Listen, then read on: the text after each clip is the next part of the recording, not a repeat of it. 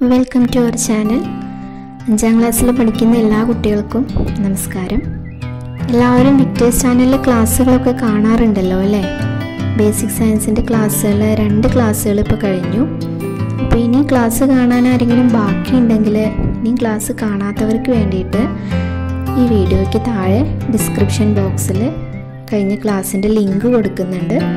കാണാത്തവരൊക്കെ അത് കാണണം. സയൻസിൻ്റെ ആദ്യത്തെ ക്ലാസ്സിന് ശേഷം ടീച്ചറുടെ ക്ലാസ്സിലെ കുട്ടി ഒരു വീഡിയോ അയച്ചു തന്നു. അപ്പോൾ ആ വീഡിയോ നമുക്കൊന്ന് കണ്ടാലോ ആദ്യം. Hi friends, I'm Sana, studying 5th C.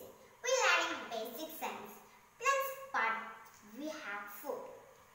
This is brinjal. We use this fruit as food. This is potato.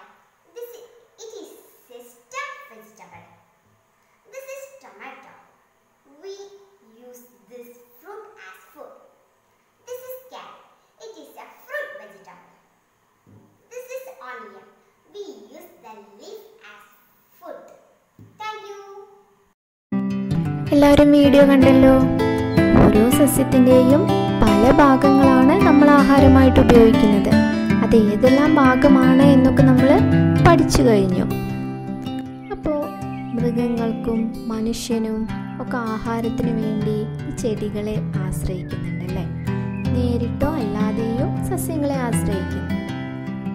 അപ്പോൾ ഈ സസ്യങ്ങൾക്കൊക്കെ ആഹാരം വേണ്ടേ? സസ്യങ്ങൾക്കുള്ള ആഹാരം എവിടെ നിന്നാണ് ലഭിക്കുന്നത്? നമുക്കൊന്ന് നോക്കാം.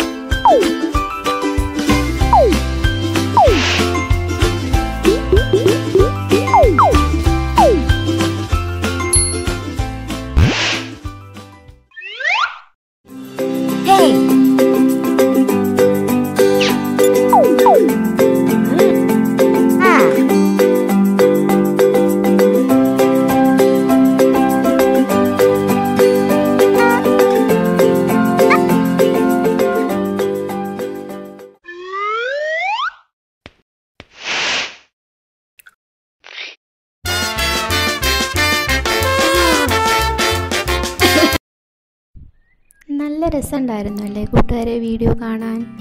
അപ്പോൾ എന്താ അതിൽ എഴുതിയിട്ടുണ്ടായിരുന്നത്? Plants prepare their own food by process called photosynthesis. അതായത് സസ്യങ്ങൾ പ്രകാശ സംശ്ലേഷണം എന്ന് പറഞ്ഞ പ്രക്രിയയിലൂടെയാണ് ആഹാരം നിർമ്മിക്കുന്നത് അല്ലേ? അപ്പോൾ ഫോട്ടോസിന്തസിസ് എന്താണെന്ന് മനസ്സിലായോ? ആ വീഡിയോ കണ്ടപ്പോൾ കുറച്ച് കാര്യങ്ങളൊക്കെ മനസ്സിലായിട്ടുണ്ടാവും അല്ലേ? നമുക്ക് ഓരോന്നായിട്ട് നോക്കാം. ഒരു സസ്യത്തിൽ എവിടെ വെച്ചാണ് ഫോട്ടോസിന്തസിസ് നടക്കുന്നത് നിങ്ങൾക്കറിയോ? ചെടിയുടെ ഇലയിൽ വെച്ച് അല്ലേ? അതായത് ഒരു ചെടിയുടെ അടുക്കള എന്ന് പറയുന്നത് അതിൻ്റെ ഇലയാണ്. ഈ ചെടിയുടെ ഇലയിൽ കാണുന്ന ചെറിയ സുഷിരങ്ങൾക്ക് പറയുന്നൊരു പേരുണ്ട്. ഈ സുഷിരങ്ങളെ നമുക്ക് നമ്മുടെ നഗ്നനേത്രങ്ങൾ ഉപയോഗിച്ച് കാണാൻ സാധിക്കില്ല. ആ സുഷിരങ്ങൾ കാണണമെങ്കിൽ മൈക്രോസ്കോപ്പ് യൂസ് ചെയ്യണം. അങ്ങനെ കാണുന്ന ഈ സുഷിരങ്ങൾക്ക് പറയുന്ന പേരാണ് ആസ്യരന്ധ്രങ്ങൾ അല്ലെങ്കിൽ സ്റ്റൊമാറ്റ. ഈ സ്റ്റൊമാറ്റ എന്താ ചെയ്യുന്നത്? കാർബൺ ഡൈ ഓക്സൈഡ് സ്വീകരിക്കുകയും ഓക്സിജൻ പുറത്തുവിടുകയും ചെയ്യുന്നു. അതായത് ഒരു ചെടിയിൽ വാതക വിനിമയം നടക്കണമെങ്കിൽ സ്റ്റൊമാറ്റ വഴിയാണ്. അതായത് അന്തരീക്ഷത്തിലുള്ള കാർബൺ ഡൈ ഓക്സൈഡ് സ്വീകരിക്കുകയും ഓക്സിജൻ പുറത്തുവിടുകയും ചെയ്യുന്നു. ഇത് മാത്രമാണോ സ്റ്റൊമാറ്റ ചെയ്യുന്നത്? അല്ല. സസ്യങ്ങളിൽ നിന്ന് ജലബാഷ്പം അന്തരീക്ഷത്തിലേക്ക് പോകുന്നത് ഈ സുഷിരങ്ങൾ വഴിയാണ്. ചെടിയുടെ ഇലയുടെ നിറം എന്താ? പച്ച നിറം. ഈ പച്ച നിറത്തിലുള്ള വർണ്ണകത്തിന് പറയുന്ന പേരാണ് ഹരിതകം. ഹരിതകം എന്ന് പറഞ്ഞാൽ പച്ച. അത് ഹരിതം എന്ന് പറഞ്ഞാൽ പച്ചയല്ലേ? അപ്പോൾ പച്ച നിറത്തിലുള്ള വർണ്ണകത്തിന് പറയുന്ന പേരാണ് ഹരിതകം. The green colored pigment seen in plants is chlorophyll. ഇനി ഈ ഹരിതകം എന്താ ചെയ്യുന്നത്? ആഹാര നിർമ്മാണത്തിന് ആവശ്യമായ സൂര്യപ്രകാശത്തെ ആഗിരണം ചെയ്യുന്നു. Chlorophyll absorbs the sunlight needed for photosynthesis. അപ്പം നമുക്കിനി പ്രകാശ സംശ്ലേഷണം എന്താണ് എന്ന് പറഞ്ഞൂടെ? ഈ പറഞ്ഞ കാര്യങ്ങളെല്ലാം വച്ച് എന്താണ് photosynthesis? Photosynthesis is the process by which plants prepare their own food using carbon dioxide and water in the presence of sunlight. അതായത് സൂര്യപ്രകാശത്തിൻ്റെ സാന്നിധ്യത്തിൽ കാർബൺ ഡൈ ഓക്സൈഡും വെള്ളവും ഉപയോഗിച്ച് സസ്യങ്ങൾ സ്വന്തമായി ഭക്ഷണം തയ്യാറാക്കുന്ന പ്രക്രിയയാണ് പ്രകാശ സംശ്ലേഷണം. പ്രകാശ സംശ്ലേഷണത്തിൻ്റെ ഉൽപ്പന്നങ്ങൾ എന്തൊക്കെയാണ് എന്നറിയാമോ? What are the products of photosynthesis? ഗ്ലൂക്കോസും ഓക്സിജനും. ഗ്ലൂക്കോസ് എന്ന് പറഞ്ഞാൽ എന്താ? നിങ്ങൾക്ക് എല്ലാവർക്കും ഗ്ലൂക്കോസ് കഴിക്കാൻ ഇഷ്ടമാണല്ലോ അല്ലേ?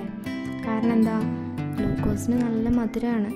ഗ്ലൂക്കോസ് നമുക്ക് എനർജി കിട്ടും. അങ്ങനെ സസ്യത്തിന് എനർജി കൊടുക്കുന്നപ്പോൾ ഈ പ്രകാശ സംശ്ലേഷണത്തിൻ്റെ ഭാഗമായി നിർമ്മിക്കുന്ന ഗ്ലൂക്കോസാണ്. പക്ഷേ ഈ ഗ്ലൂക്കോസ് വെള്ളത്തിലിട്ട് അലിഞ്ഞു പോവുമോ? ഗ്ലൂക്കോസ് വെള്ളത്തിലിട്ട് അലിഞ്ഞു പോവും. അപ്പോൾ നമുക്കിത് സൂക്ഷിച്ചു വയ്ക്കാൻ പറ്റില്ല.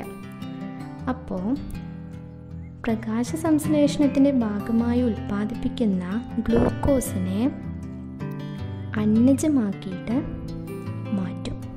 അതെന്തിനു വേണ്ടിയാ? എടുത്തു വയ്ക്കുന്നതിന് വേണ്ടിയല്ലേ? അതായത് പിന്നേക്ക് ഉപയോഗിക്കുന്നതിന് വേണ്ടി ഭക്ഷണം. അപ്പോൾ പ്രകാശ സംശ്ലേഷണത്തിൻ്റെ ഭാഗമായി ഉണ്ടാകുന്ന ഗ്ലൂക്കോസിനെ അന്നജം അല്ലെങ്കിൽ സ്റ്റാർച്ചാക്കി കൺവേർട്ട് ചെയ്ത് ചെടിയുടെ തണ്ടിൽ സൂക്ഷിച്ചു വയ്ക്കും. പിന്നെ രണ്ടാമതായിട്ട് ഓക്സിജൻ അല്ലേ ഉണ്ടാവുന്നത്? ഈ ഓക്സിജൻ നമ്മൾ എന്താ ചെയ്യുന്നത്? നമുക്കറിയാം, ഓക്സിജൻ അല്ലേ നമ്മൾ ശ്വസിക്കുന്നത്. എല്ലാ ജീവജാലങ്ങളും ശ്വസിക്കുന്ന വാതകമാണ് ഓക്സിജൻ.